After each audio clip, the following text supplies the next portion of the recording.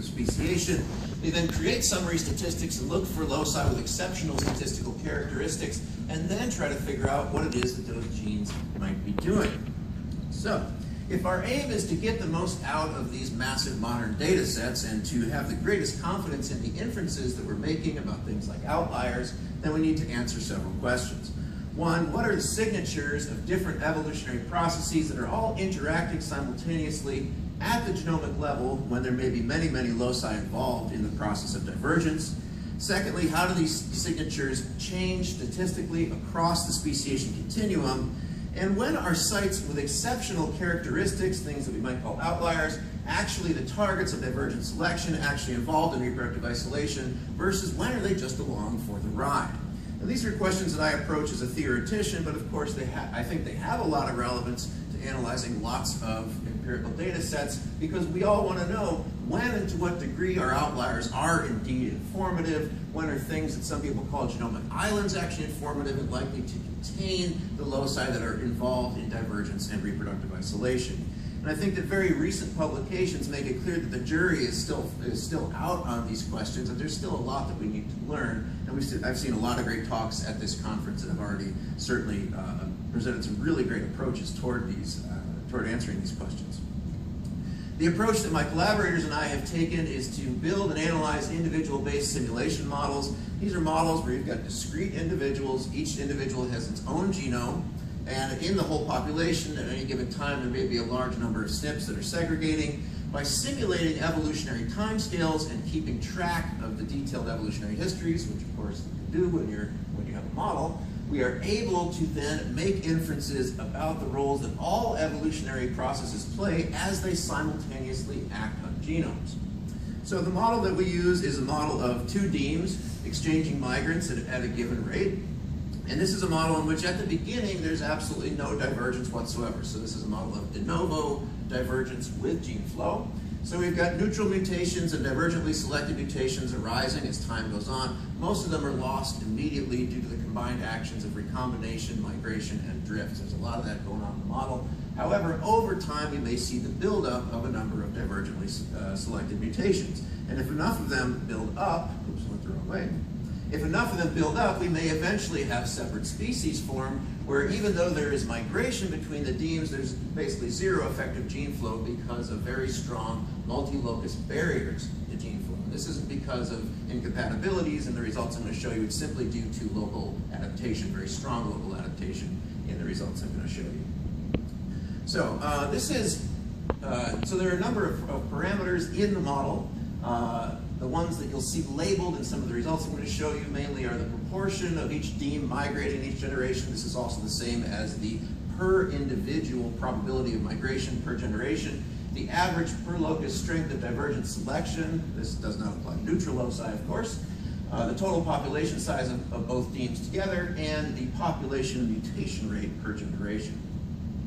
So this is what speciation with constant high levels of gene flow is often predicted to look like.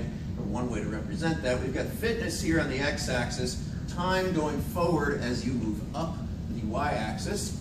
And because, again, this is a model of de novo divergence, when we start out here at the beginning, there's basically no divergence. And as we move forward through time, we accumulate gradually divergently selected mutations as well as a lot of neutral variation. Now, as this is building up, there's a lot of standing variation. During this initial phase, there's very little divergence because in what I'm showing you here, each mutation on its own that is divergently selected is actually subject to pretty weak divergent selection. And so the loci here basically follow individually what you might expect from single locus population genetic theory until we get to a critical point in evolution, at which point the dynamics of many loci become coupled to one another, and we transition from what might be called a genic phase of speciation into a genomic phase of speciation characterized by a rapid shift in the divergence metrics that are associated with both individual genes and the populations as a whole. We see the rapid emergence of very strong local adaptation, which you see here in the bifurcation of these fitness values. Now, just for the purposes of convenience only, I refer to this transition that happens here quite quickly as genome-wide congealing. To give you a sense for what these dynamics look like over time, as you build up from zero divergence to what we would regard as distinct species, I'm going to show you an animation that displays results from just one simulation run. So right in the middle here, we're going to see time series of important metrics plotted over time. So up here, this is effective migration rate. Down here, this is dxy, that is the average number of pairwise differences. This will be computed over all polymorphic sites in the genome. And then in the two columns on the left and the right, what I'm going to show you are snapshots, histograms of divergence metrics computed for individual loci, how those change over time, allele frequency differences, and down here, linkage disequilibrium of a focal locus with its nearest divergently selected neighbor. Now, over here on the left, what I'm showing you are those statistics for neutral sites in blue, and over here on your right, those same statistics, but for sites under divergent selection in red. There's a lot going on here, I recognize that, so what I suggest you do is just pick your favorite metric and watch how it changes from the beginning up until we go through this transition. So that's why I provide all these metrics here. I don't have a favorite, but I know some people do, so I'm not partial to one or another. They're all pretty interesting. They provide slightly different information. So we start out, there's basically no divergence happening whatsoever, but it's building up, divergently selected mutations are building up, and then we go through that genome-wide congealing transition. So I'm going to pause it right there, and I just want to point out the differences, massive differences between what's going on with our selected sites in the genome and the neutral sites in the genome, which again are sandwiched right in between the selected sites, right? So over here, looking at the selected sites, if you just think about raw allele frequency differences or linkage disequilibrium, they couldn't be more divergent. Yet looking over here at the neutral sites, they are still relatively undiverged. That's reflected as well here. If you look at dxy, the difference between the red line and the blue line. Now, as we continue and we go forward, finally, as the effective migration rate drops more and more and more, we eventually start to see how the neutral sites begin to take off in their divergence. There's a lot of really interesting things to me here that I'm following up on studying, but the one I want to focus on for the remainder of my talk is this big gap between the selected and the neutral sites that you see here. So here's the genome-wide congealing transition right here. Both before and after that, you see there is quite a big divergence gap between selected and neutral sites. And the reason that's interesting is because when this gap exists, that means that the things that we call outliers, the things that are really strongly diverged, should provide generally good signals of the loci that are indeed involved in the divergence of populations. Whereas if they weren't converged, we have a much greater proportion of getting false positives. So in that regard, I want to understand the conditions under which we see these big gaps and how long they last during the process of speciation with gene flow.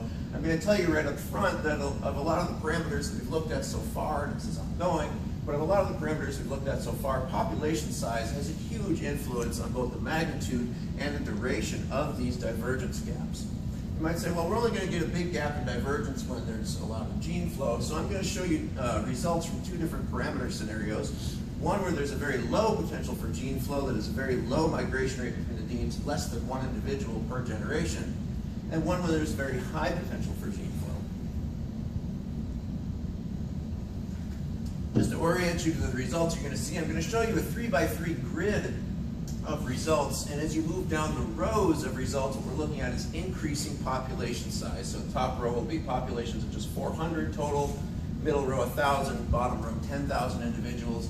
And again, looking across the columns, pick your favorite metric or compare and contrast all three if you wish. Allele frequency differences between genes, dxy, and linkage disequilibrium of a given locus with its nearest divergently selected neighbor. So here are the results for the low gene flow case. And again, there's a lot of panels here, but the message is pretty simple regardless of what metric you choose to look at. Looking here in the top row at the small populations, we see that right from the get-go, time zero, when there's zero divergence, evolving forward, in those small populations, neutral sites are basically along for the ride the entire time, both qualitatively and quantitatively. But as we increase population size and move down here, we see that over a time course of more than 100,000 generations with these parameters, we see these very large differences in our divergence metrics that persist for a very long time between what selected sites are doing and what neutral sites are doing. And again, the potential for gene flow here is really small. Each individual only migrates each generation with a probability of 1 in 100,000. So even in our largest populations, we're only getting on average 1 migrant every 10 generations. And still that, combined with recombination, is enough to keep these things having separate measures. If we move to the parameter case with high gene flow, of course the dynamics of divergence are going to be different because of all the gene flow that happens early on. We have to wait for a large buildup of divergently selected loci before we hit that genome-wide congealing transition. But qualitatively, we see a lot of what we saw in the previous slide. That is, we've got these gaps between selected and neutral loci. The gaps are much larger, much more prominent, and prominent for much longer periods of evolutionary time in our larger populations than they are in our smaller populations. And again, pick your favorite metric. They're all telling somewhat similar stories here. There's some interesting nuances that don't have the time to get into. So I know from chatting with people at this conference that for some of you, these results are going to be really intuitive, and for others, they're going to be unexpected. For example, yesterday when I was at the local adaptation symposium, Sam Yeaman posed the question, well, should we be paying more attention to effective population size in the demographic models that we are using when we make predictions about what things should be doing in the genome? And I'd say, yes, absolutely, we should. That's certainly one of the take-home messages here. But the general take-homes, very low amounts of effective gene flow are enough to keep neutral loci homogenized for long periods of time of divergence, at least in large populations. Rare migration plus recombination events, even when they're very rare, they still happen, and they will matter for the statistics of what we see in our large data sets. With continuous gene flow during speciation, neutral divergence may lag behind selected divergence for a very long time, both before and after the genome-wide congealing of selected sites.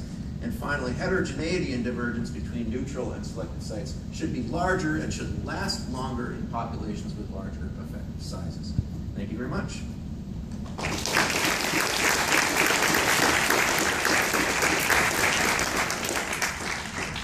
We have time for a few questions.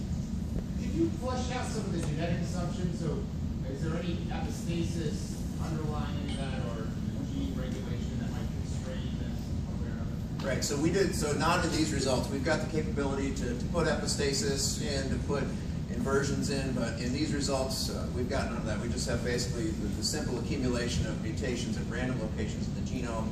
These results, the genome was just 4 chromosomes, each only 25 centimorgans long, so the recombination rates are still actually pretty low. So those are some of the assumptions, at least. Yes? And strength of selection, can you add any nuance on that? How, really weak, really strong, how does that affect it? So in the results I showed you, the strength of selection, the average per locus strength of selection was a selection coefficient of 0.02. Okay, so, and we draw those selection coefficients from an exponential distribution. So most of them are going to be tiny. Some of them will be somewhat large. So, but yeah, most of them are pretty tiny. And then my other question is, that selection was always specific to the 2 environments. Yes. Right. So what happens if you were to add selection that was applicable to both, in addition to the ones that were used? Right. So if we added things that were universally optimal or universally deleterious, that's a great question, and it's all I can say is it's coming in the future.